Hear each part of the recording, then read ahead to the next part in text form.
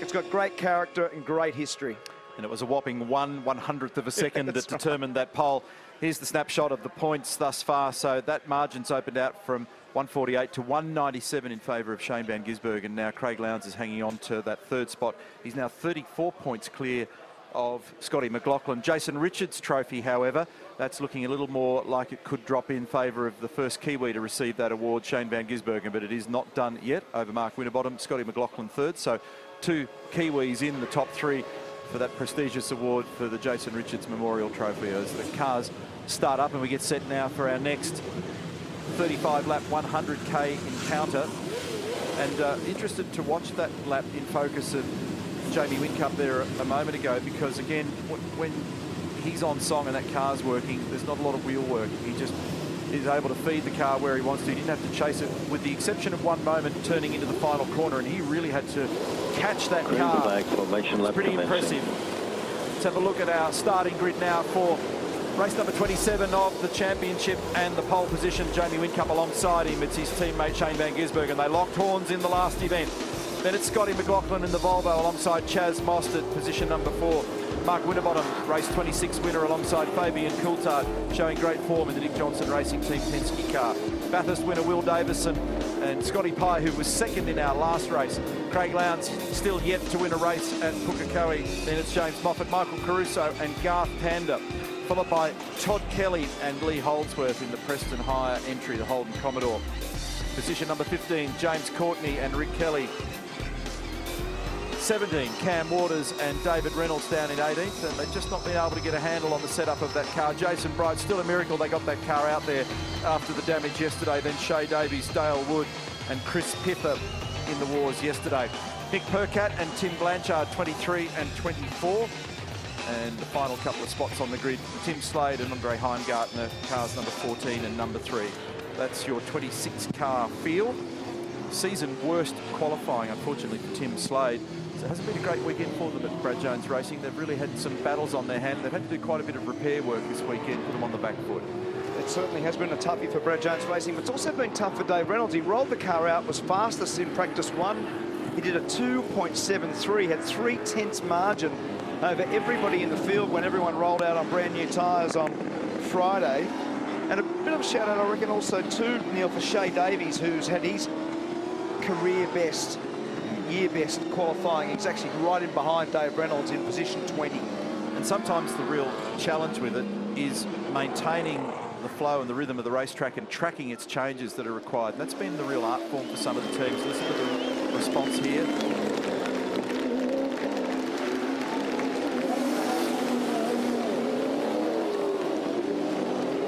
See that?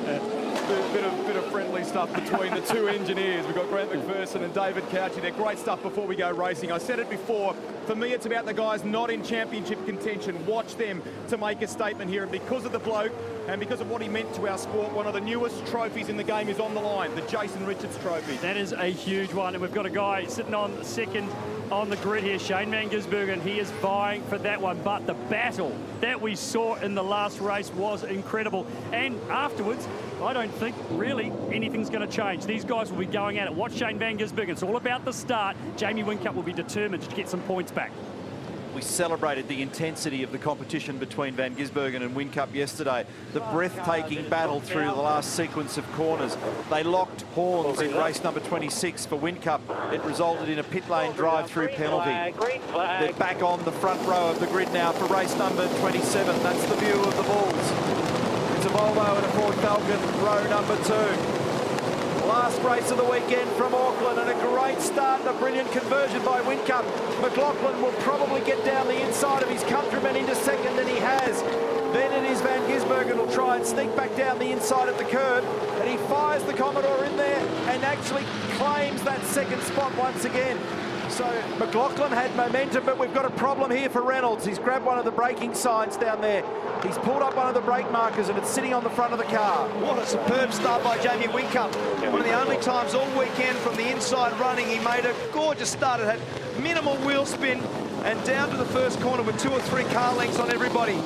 Beautiful manoeuvre also for McLaughlin with Van Gisbergen. Great racing room for both guys. And Van Gisbergen prevailed over his countryman, Scott McLaughlin. 3 abreast now, down into turn 8. There's always chaos down here. There's Tander down the inside of Moffat.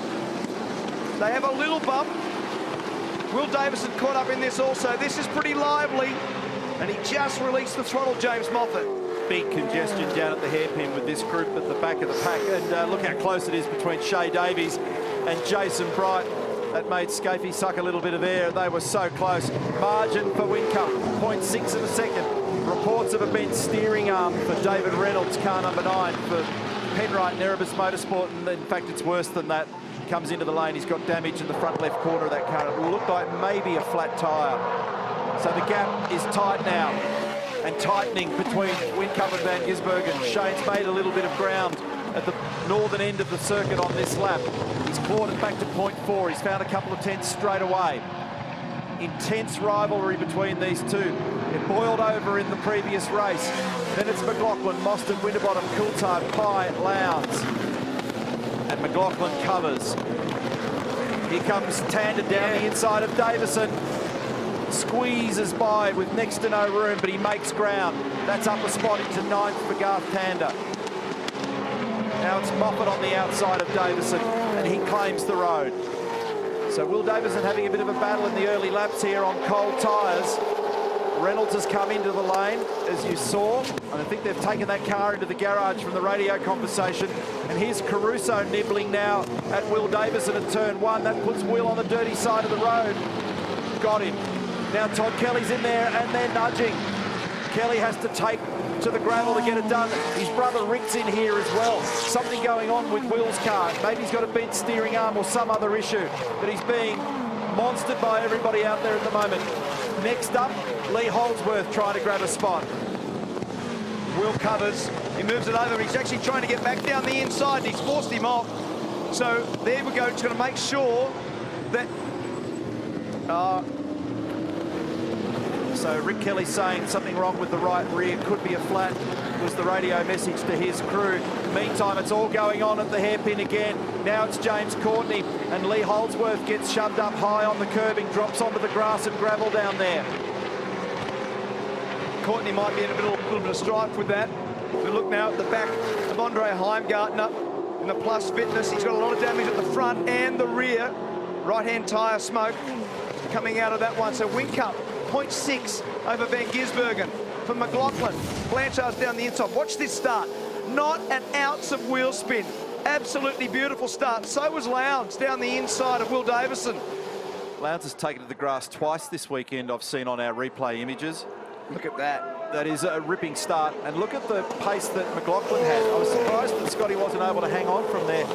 But once they came down to turn 2, Van Gisbergen had the inside running. We're riding now with Mostert. Had a couple of dips of the clutch to get it launched there. A tardy start by Van Gisbergen, but then he converts right here. Stayed with the throttle and looked like he'd given a lot of ground to McLaughlin and then was able to sneak back down the inside. And I thought Scott probably could have eased the car across to the left.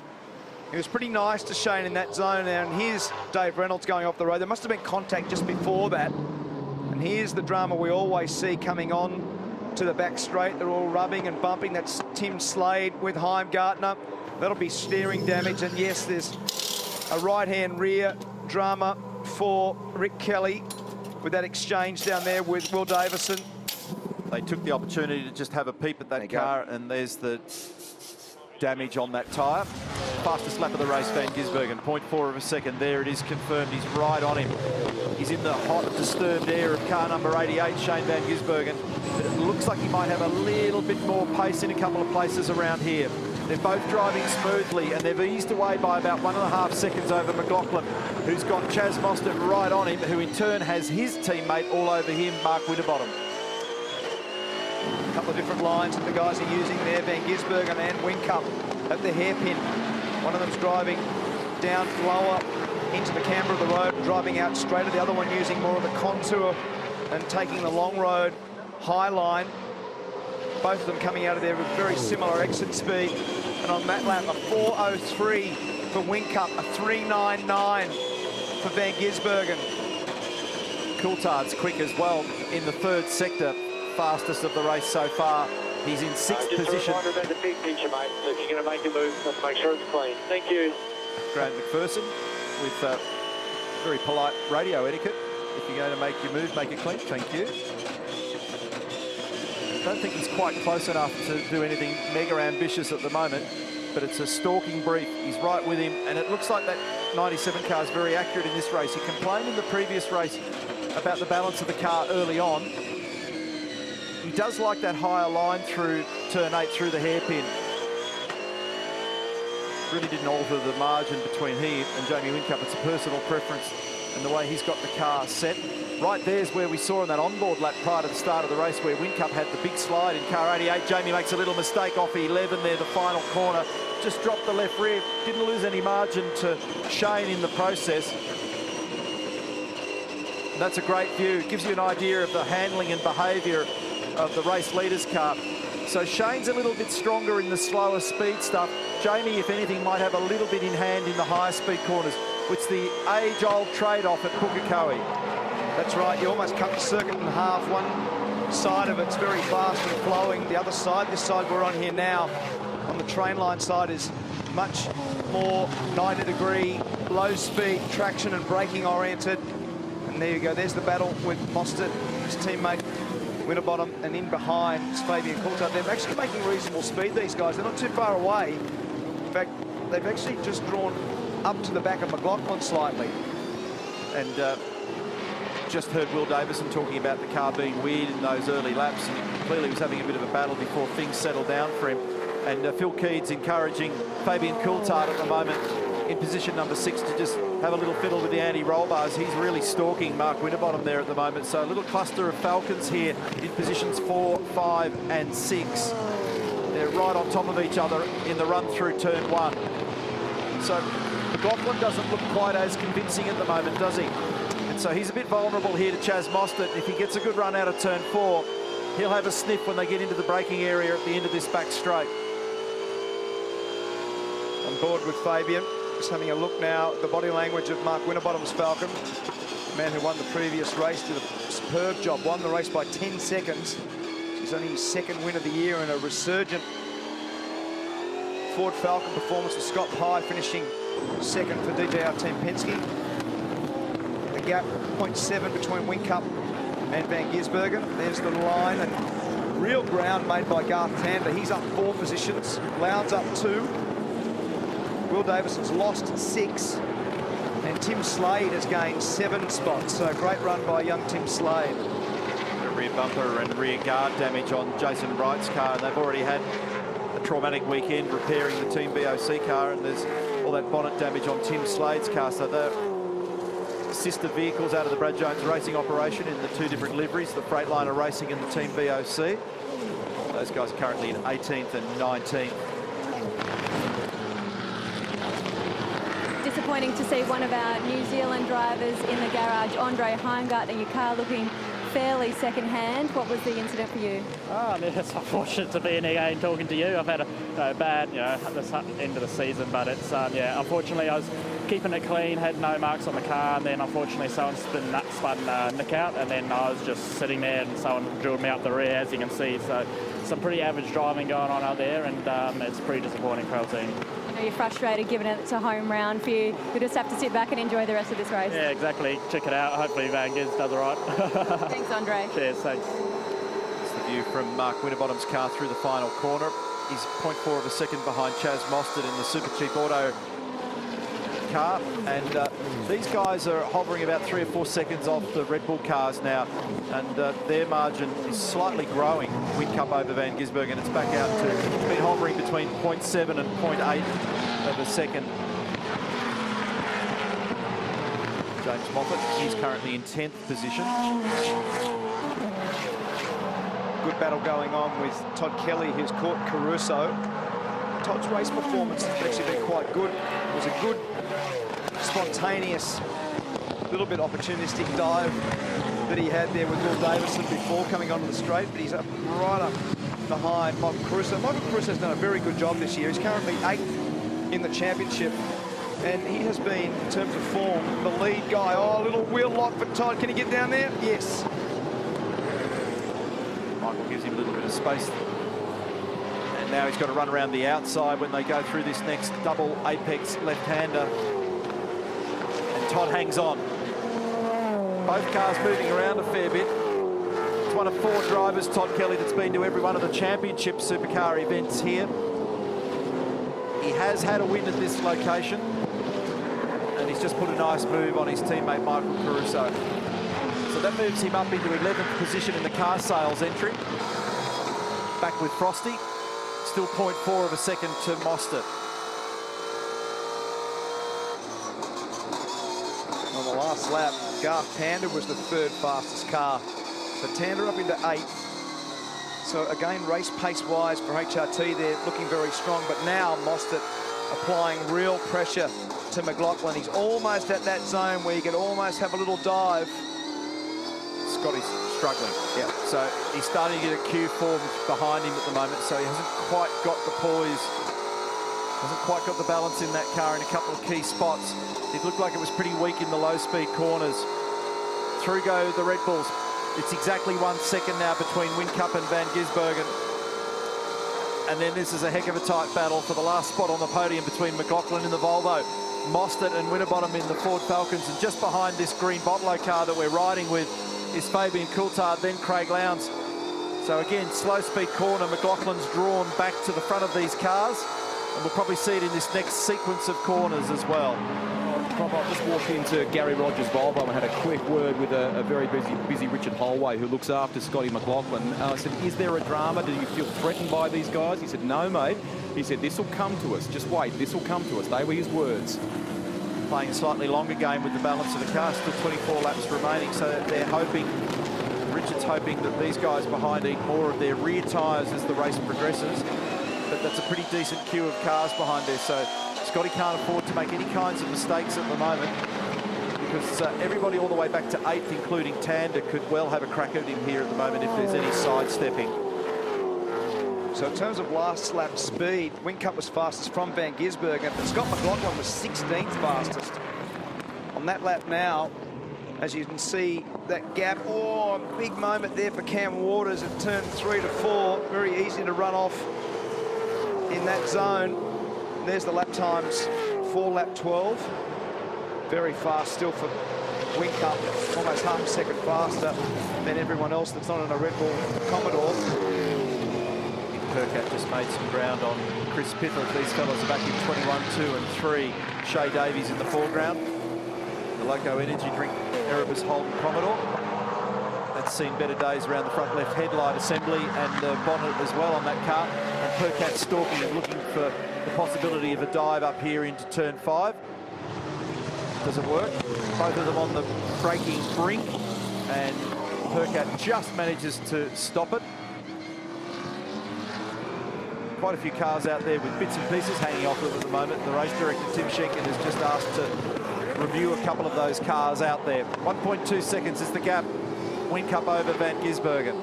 And there's Rick Kelly, who's been into the pits to sort out right rear tyre on that car. Unfortunately, he's down in 24th. So the only cars in the 3s so far in this race are Whincup and Van Gisbergen. Dale Wood and Tim Slade tangling down there at turn 5, and Woody just joining back on in the gap between 5 and 6.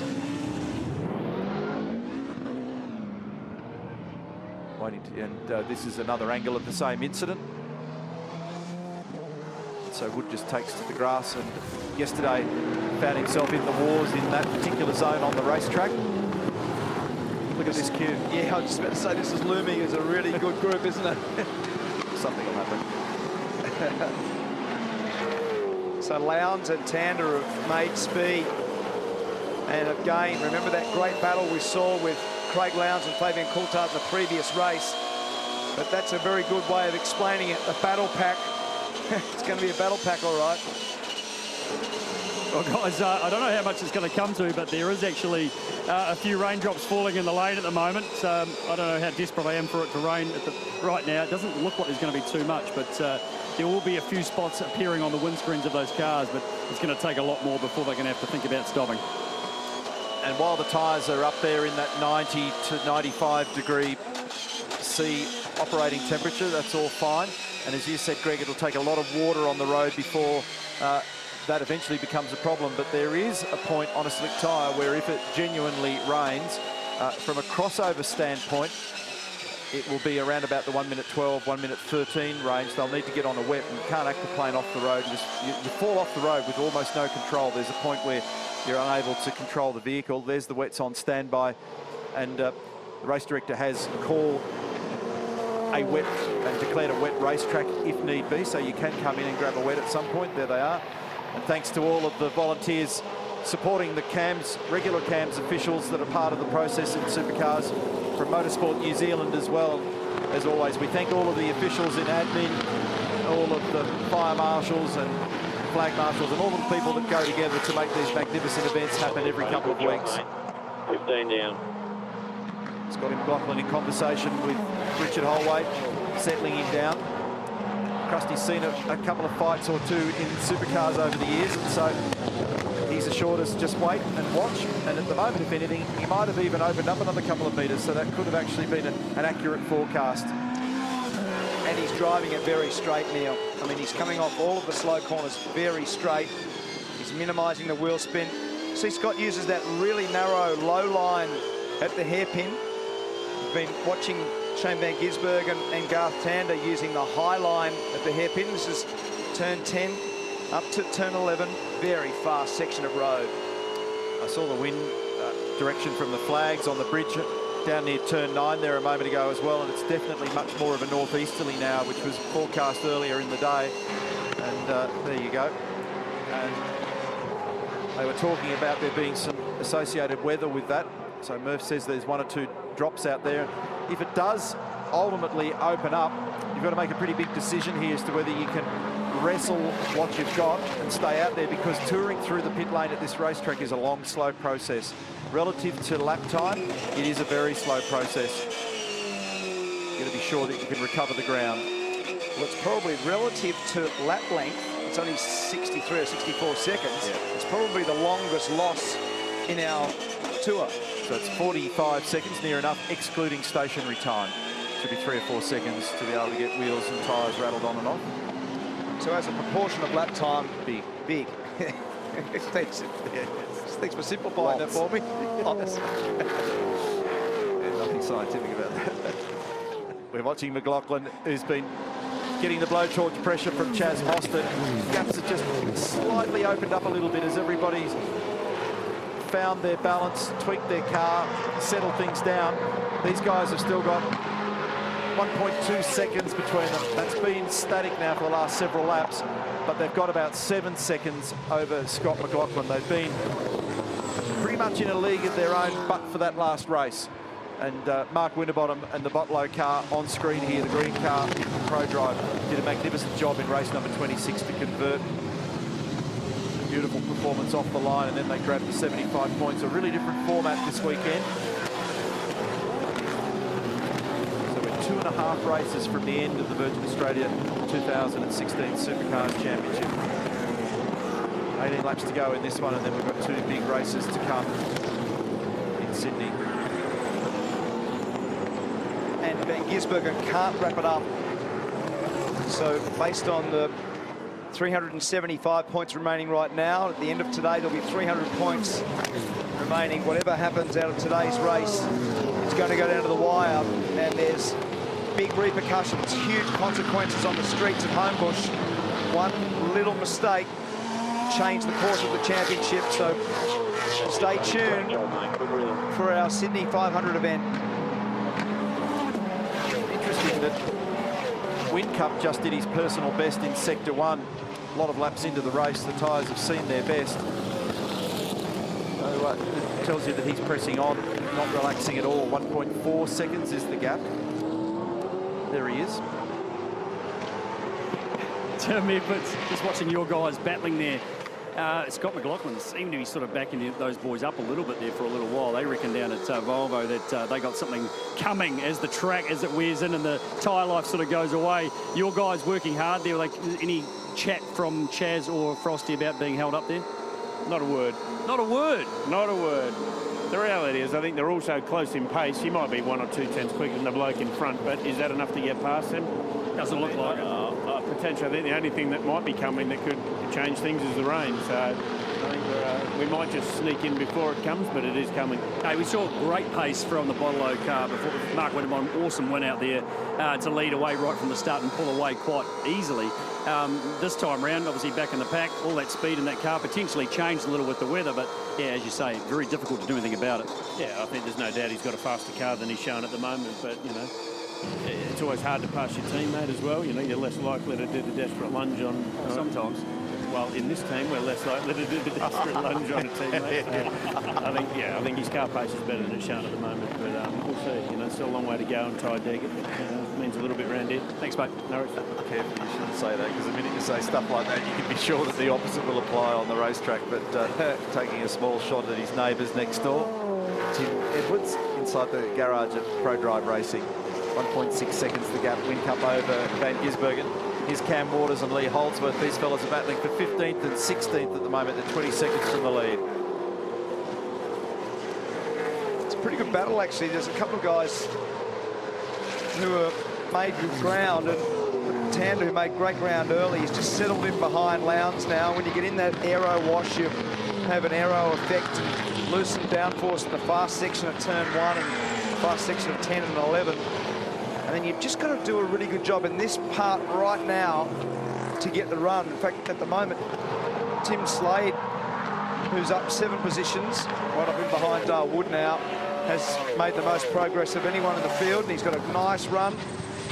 Can he get it stopped? Can he get it stopped this time? Yes, he can. So nice move, nice execution, nice run onto the back straight to have that momentum. So that was all brewing several laps ago, and they've reconvened in that battle. Here we are with Todd Kelly. He's just outside the top 10 at the moment. That's James Moffat in the foreground, car number 34 in the Volvo S60. See those little sprinkles on the windscreen then as he come up over the rise. Just little bits of water on the windscreen of the Ultima as he come over turn 11. And often it can be raining like that in different zones of the track. Moffat uses that high line, misses the apex, and had a little bit of oversteer coming onto the back straight. Moffat actually has had reasonable pace through the course of this. That's a bit of a rarity looking at that slow-mo replay. So that's not pre-race, that's mid-race.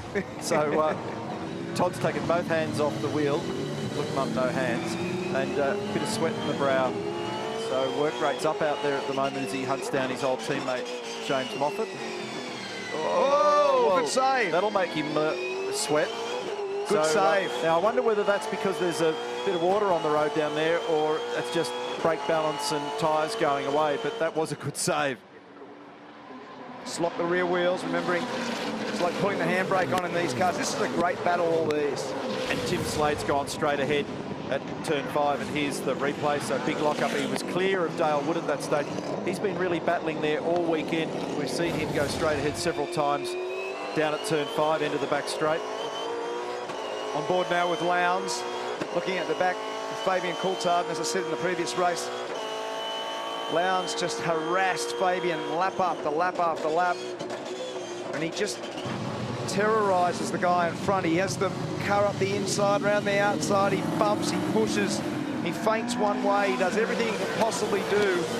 He's such a competitive guy. Behind that big smile, Craig Lowndes is a very aggressive racecraft, and there's this intriguing battle with the Volvo. A couple of Falcons, actually 3 Falcons, 2 Commodores, and Scott Pye's making a bit of ground on Garth Tander in 8th spot. So Craig Lowndes, in one of the most almost inexplicable things in his career, has never won here. Probably would have won last year's race prior to the big tyre blowout on the soft tyre, but has never won a race out of all of the years at Pukekohe. It's extreme, isn't it? Yeah, it's unusual, particularly given his success everywhere else. Now, this margin here is closing down again between Scott McLaughlin and Chaz Mostert, and Richard was just on the radio a few moments ago. They were discussing anti-roll bar settings in the car, and Richard said, no, it'll make it understeer too much. So they had a cushion, and it's disappeared once again. And he gets another third of a length further up, half a length further up Chaz Mostert. He'll be within striking distance to try and throw it down the inside, see if he can wrestle some space away from the Volvo.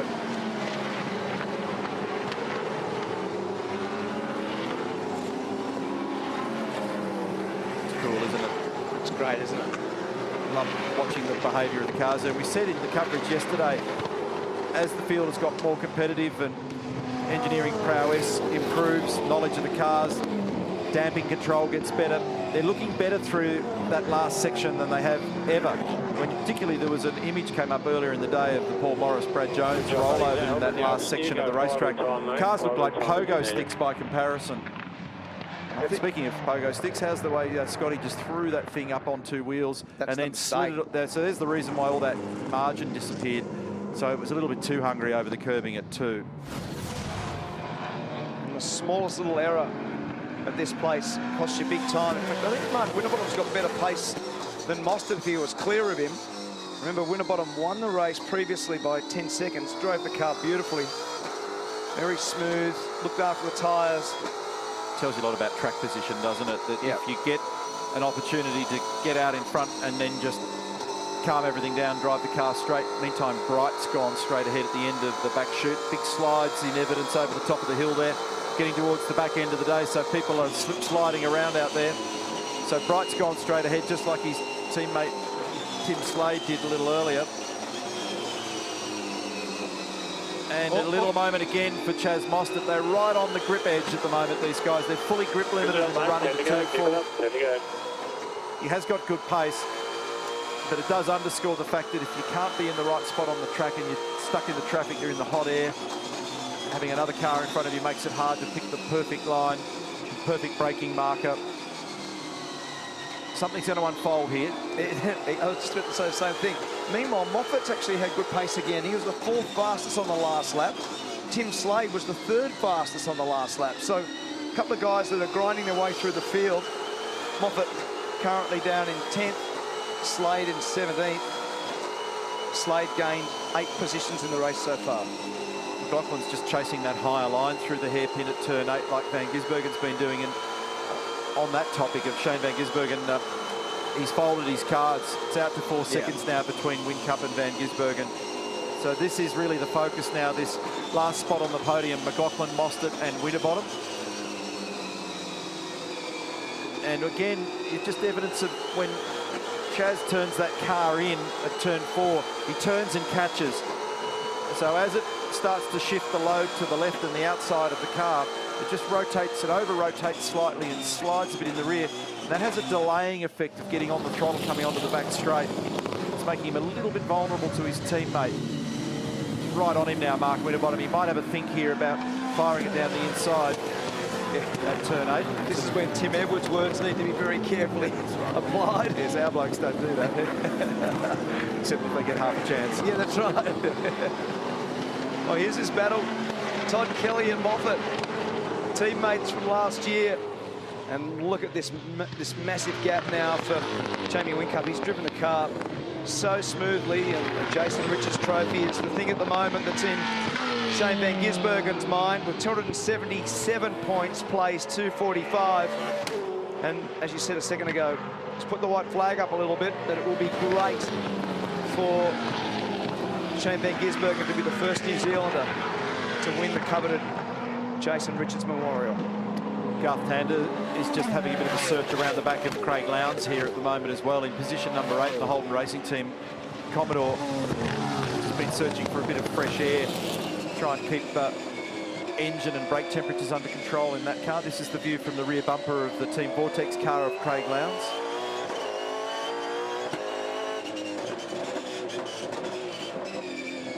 Listen to Lowndes off the hairpin. Second gear for Craig, so not using first. Garth was having a battle to get through the hairpin there. He lost quite a bit of ground. He was up high, understeered. You could see the steering angle of the front tyres looked awkward. The car looked a little bit clumsy in that part of the racetrack. 6 laps to go, Craig. And he's been doing that for a while. That's the new radio voice, John McGregor. Big news this week that Ludo Lacroix, long-term Triple Eight head engineer, been with Roland Dane for 17 years, moving to DJR Team Penske next season. And John McGregor, the young Irish guy, is on the radio there. Scotty loves the air over turn 2 curves. He loves the bicycle act over there. Fits right up high. As much curb as he uses at 2, he stays right off the exit curb at 4. And it looks to me like he's getting slightly better drive off there. In fact, that's given him a gain on that lap. So coming onto the back straight, McLaughlin's got a car that looks like it's dealing with that part of the racetrack a bit better than the others.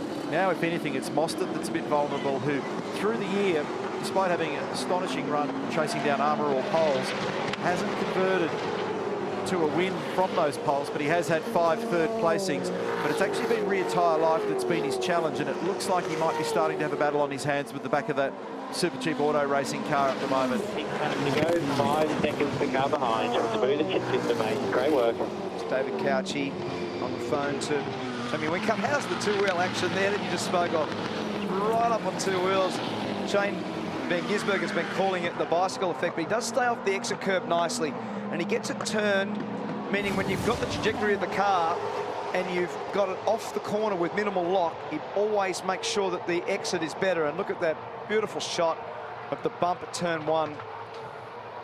I'll be studying these images in debrief midweek next week. Inside of that car for Chaz was completely off the deck. Fabian had a lock up here, and now he's got Craig Lowndes all over him and Garth Tander. Garth goes down the inside. Fabian's in the awkward spot on the outside. And here we go. Bumper cam action. Fabian right in behind Lowndes. And Tander tucked in behind them. So Fabian made it reasonably easy for Lowndes then with a little mistake. And then Craig with a nice diving manoeuvre at turn 8. And I think he looks vulnerable now to Garth Tander. Remember the drama we saw at the Gold Coast with Fabian and Garth. Not a lot of love lost there. Here we go. Here's the rear wheels locking. Front, actually, right front. Battles to make the corner, runs wide. Now the crisscross. So Lowndes capitalises. We're on board now with Lowndes down the inside. Now check where Tander places the car. He ends up slightly low, and then this bump, which actually helps. Sometimes on the exit, what you do is you just roll out of the throttle a little bit. The guy from behind will bump you, and it pretty much is a little bump. It gives you a bit of momentum, propels you forward.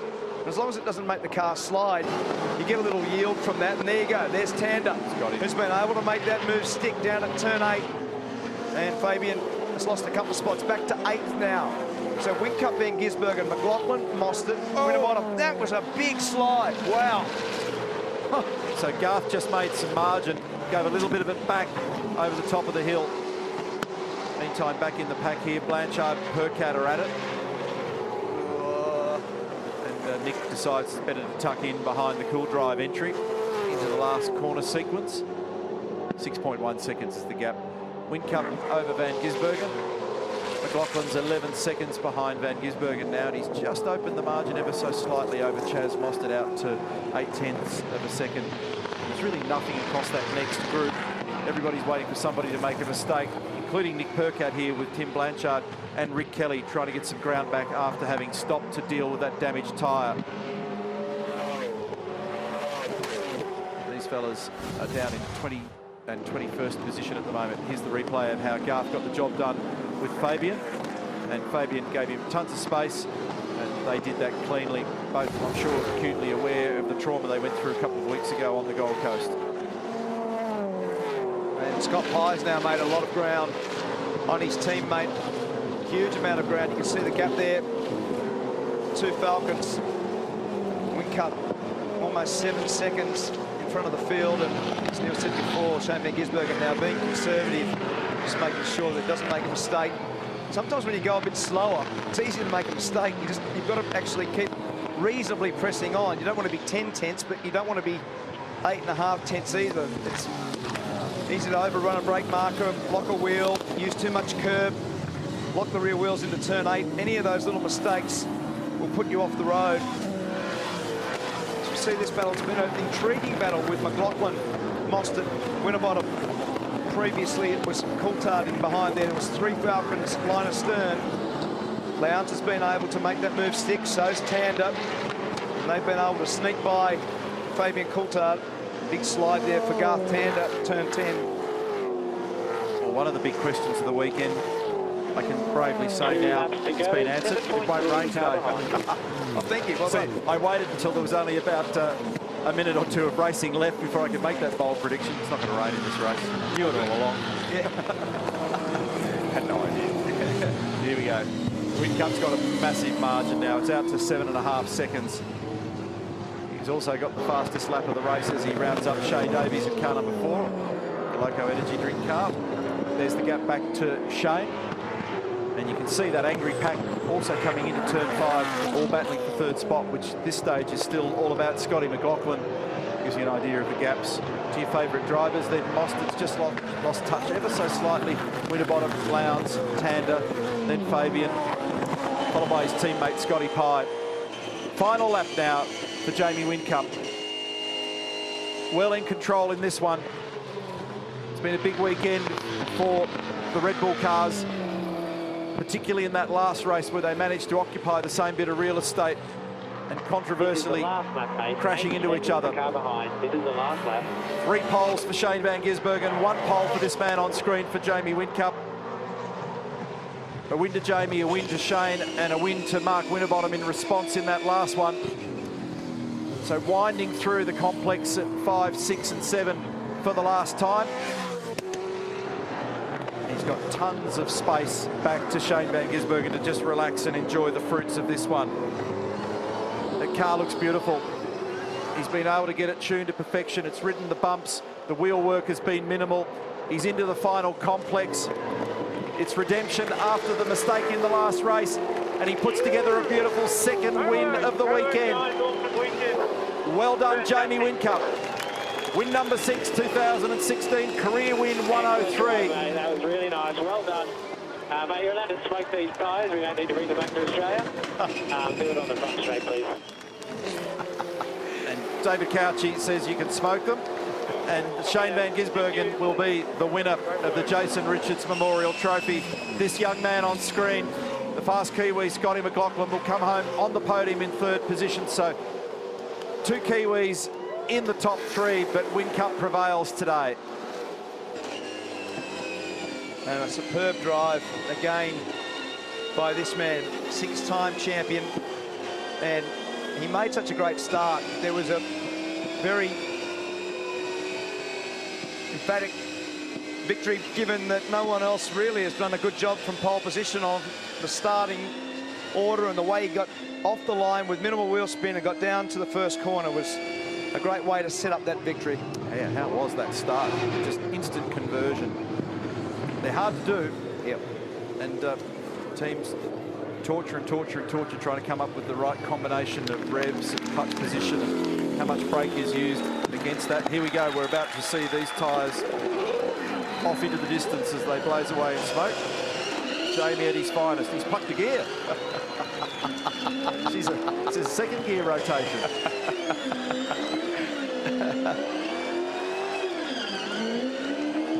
Crowd loving it on the hill. And New Zealand loves its motorsport. And what a great way to finish off the weekend with Jamie Whincup after the contact with Van Gisbergen in the previous race and all the controversy.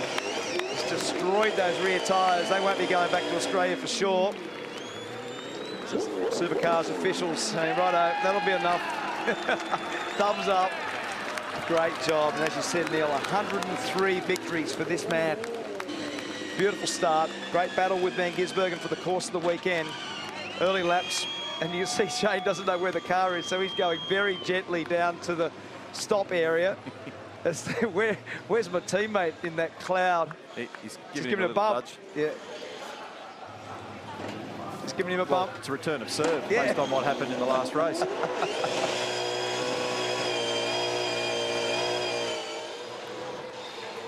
So Whincup's just gone past our commentary box and he's got the rear on fire.